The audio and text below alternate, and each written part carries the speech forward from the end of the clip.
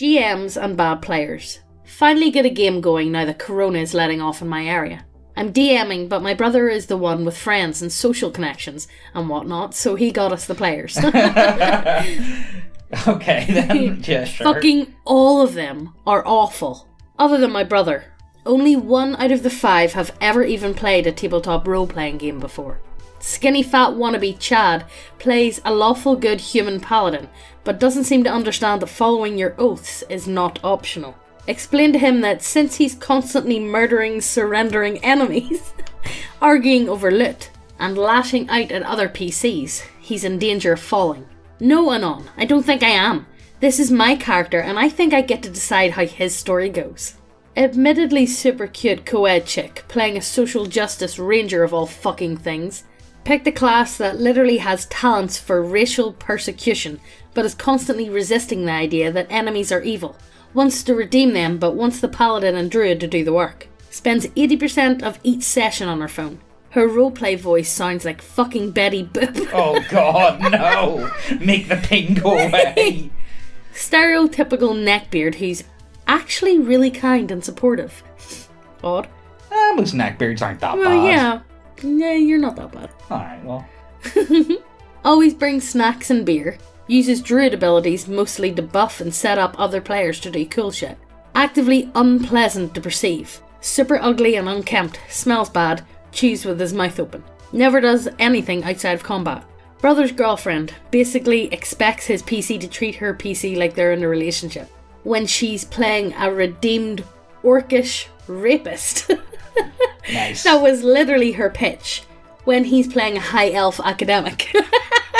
Is this one of those like schnoo memes going on now? Expects to get preferential treatment. Expects him to intercede if I, being any NPC, dice roll, or act of God, do anything she doesn't like. Brother, a fairly experienced player, but insists on bending over for every other player every time, even for the tiniest, most insane shit like a bad damage roll. Come on, dude. She just had bad luck. Can't we ignore the roll? Complain about your players. I have to say, this is possibly the biggest beat thread we've ever came across. I love the Reddit spacing. It's peaks, what it is. I just can't help but feel like, well, if you insist. I can't say no. But no, honestly, like, it's one of those ones, like, he's playing with people that have never played before, and they, they're not going to be playing very seriously. They just want to arse about. Yeah. You got to pick a group, and exactly. I don't think he's going to... And he didn't pick his group, his brother did. Well, I don't know, get mates, I don't know, find friends, try something, I don't know. Neckbeard soy player. Plays homebrew special snowflake classes and races that DM nerfs not to be OP. Never does anything that the classes are supposed to do, i.e. check for a chest for traps, which results in our sorcerer permanently losing an eye. Never roleplays, contributes to the party. Gets mad when real consequences start to show up. Says the DM wants to kill all of us. Now starting to show up 2 hours late and expects to be allowed in the session after started. Even though we waited half an hour for him before starting. I wouldn't wait half an hour for someone. Well, it depends if they said, look, I'm coming, I'm literally running late, can you hold off? That's different. I don't mind But that. if they don't give you a heads up, like, look, I'm going to be running late, if they don't give you that, fuck you. Yeah. I don't know, if it's over halfway through the session, it's like, nah, I think it's a bit late. But, like, if it's only the first, 10-15 minutes. A random player just falls from the sky. They were there the whole time. Yeah. Sorry about that, guys. I don't know. I would be happy if he was showing up late and late. Means you don't need to play them. Exactly, My only complaint I have for my current players is one guy spends fucking 10 seconds or more jangling his dice before actually rolling them. Like, Jesus Christ, dude. Just drop them already. You don't have to give them a professional massage each time. I do that. I am feeling personally victimised. It's a good luck thing, okay? It's not even good luck. I like to feel my dice. I like my clink clang locks, okay? Most of my players aren't that bad. Since we're playing Dungeon Crawl Classics, it removes a lot of the issues I typically have with players. Min-maxing, looking up monster stats, having the power gamer dictate what every other player does on level up. Wife tries to befriend every creature and gets a bit grumpy when a rolling doesn't go her way. If you have multiple characters, then they split XP. But she's doing pretty well considering it's her first role-playing game. Incel got butthurt that he wasn't the centre of attention, So he literally got up and left halfway through his first session. He hasn't been back. That can only be a good thing. Only be a good thing. Thin Boy uses a ridiculously high-pitched voice when role-playing his female character. Hello!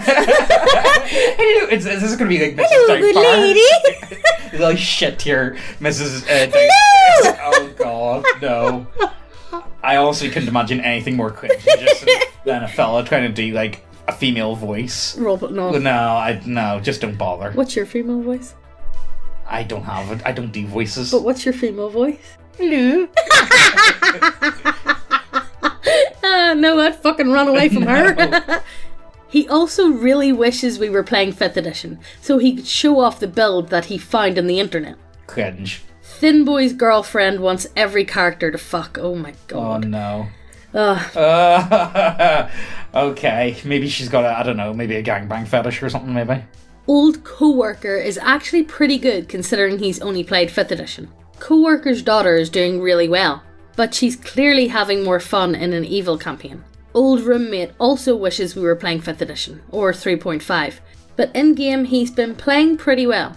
It's not really anything there. No, there's been a lot worse. no. That's The only, mild.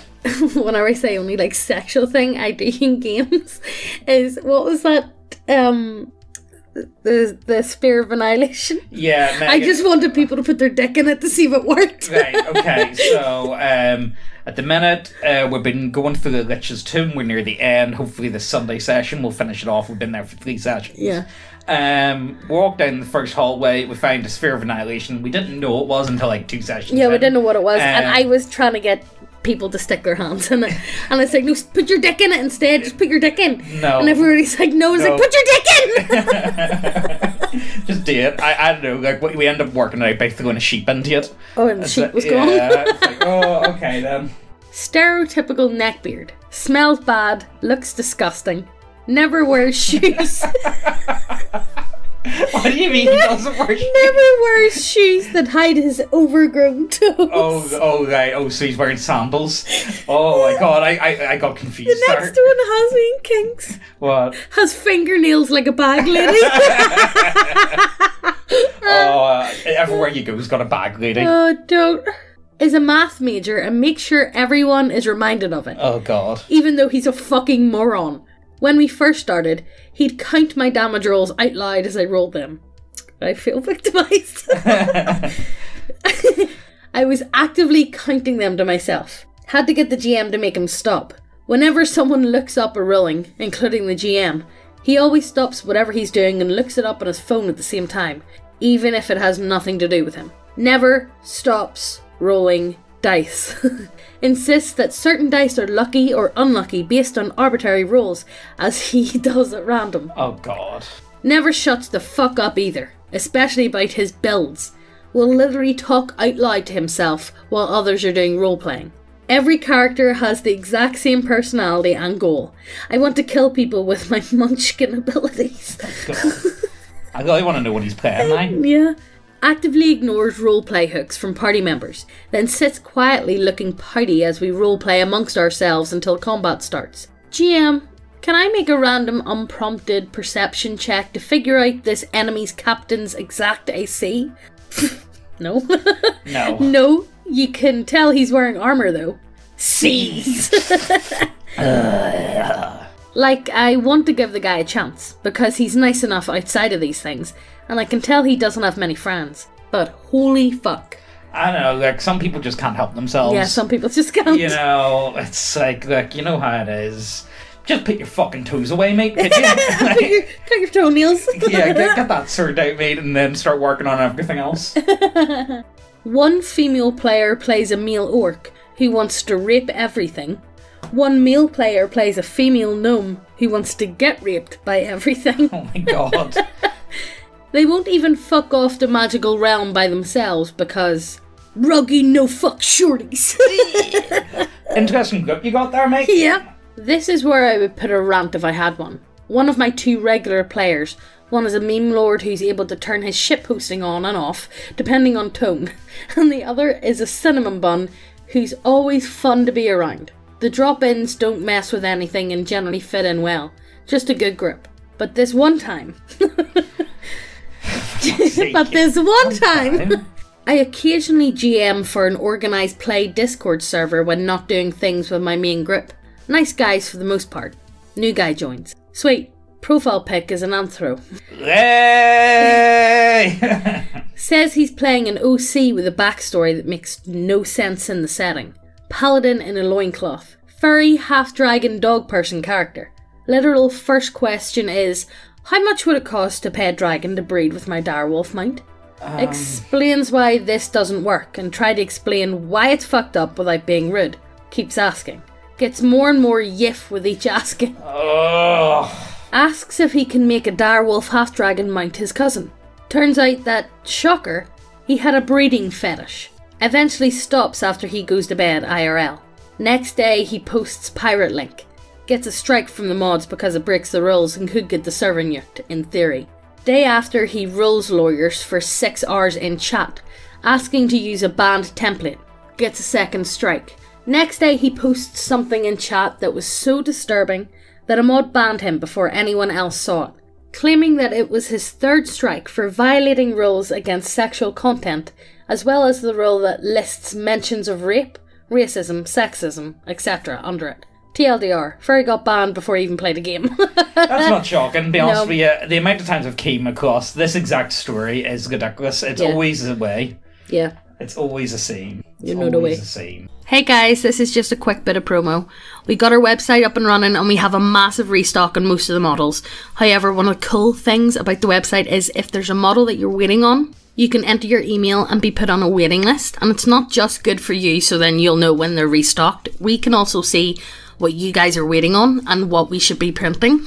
So either way, the models are by far the best way to support this channel and to help us do videos that YouTube would find inappropriate on the platform. And, like, let's be serious, the models are pretty based looking, so once again, just look at the titties. Look at the lizard titties! But anyway, let's continue on with the video. Played a game of D&D 5th edition where we started at level 21. I played a paladin named Desmond, and killed Strahd in my session 0. Started with 27 AC. Game ended up being a massive boss fight showcase, with a little story. Still loved it. Session 1. Meet the rest of the party. Warlock, Minotaur, Wizard and Fighter. Fighter was playing a weeb samurai. This should already set an idea for what kind of person he was. Demon invasion begins, and we all start fighting together. Use a key I got in my session 0 that unlocked a massive ship, and we search it, and get it up and running. We find a cool chainsaw sword that I get because I discovered the ship. Weeb immediately starts baby rage, yelling about how he deserved it because he had more attacks per round, and only he could use it to its best potential. No. No, that's not how it works. Go away. Everyone in the game, not being 7 years old, vote to kick him off immediately. Next session, he gets eaten by a kraken. After this, he would invade the chat we used, played on a Discord, and would complain and say how we didn't give him a chance, and try to report us to the mods for discrimination. Autism. Oh, that explains a lot. Mods hated him too, lol. He got banned like 5 months later. We still celebrate it as a holiday. Oh, sweet. See if we start, like, you know, like, look, boy, I'm telling you how it is. No. See you about, you know, I'm sorry, not interested. Yeah. And then he comes back and say, no, like me. I wouldn't want to play with people. Yeah, don't play D&D and act like you're entitled to anything, because nobody's entitled to nothing. No, sadly not. Session 1 came around and everyone made a character that didn't follow the rules. One guy brought a 3.5 character to a 5th edition game. Shut up, it's hard to find players. One guy made a blood hunter with homebrew feats.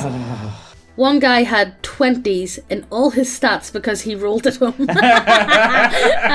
I see what you did there. One girl played I honestly don't know what the fuck it was. It was her first game and she just brought an NPC fighter stat block. Ironically, she was the least rules breaky. I spent half of the playing time, 3 IRL hours, fixing their characters and making new ones. Mr. 3.5 had a higher optimized cleric, and apparently misinterpreted a message to think that it was a 3.5 game. Ended up making a war cleric dwarf instead. Was cool for the most part. At first, anyway. The homebrewer in the crit roll hoodie. Oh! The homebrewer in the crit roll hoodie thought that Blood Hunter was official for some reason. Argued for 20 minutes about why it should be allowed, I eventually just told them to remove the feat and play the damn thing.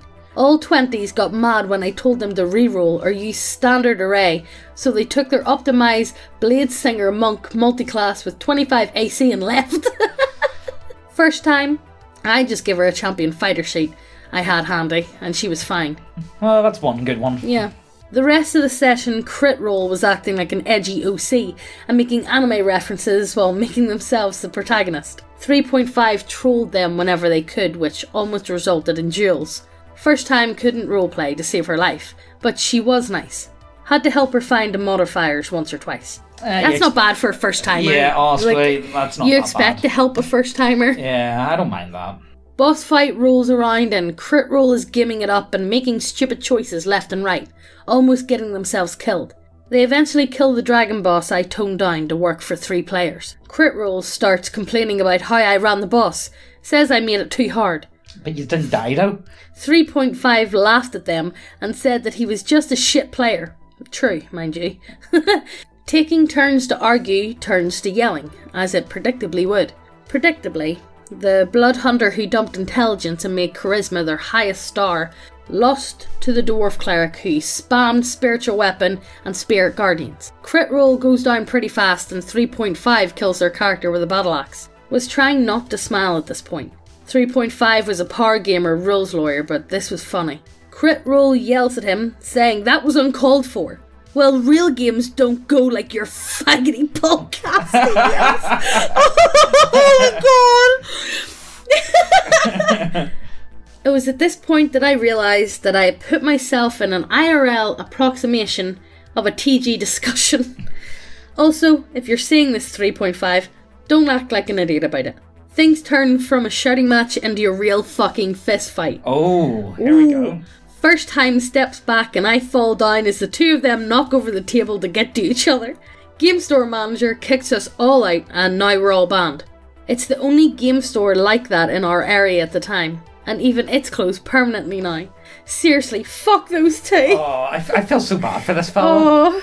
I feel bad for him, and I feel bad for that girl who just showed up. Yeah, she's probably wrote a story about my first time playing D&D. These two absolute assholes. They did it for everyone. Yeah! Something like that, anyway.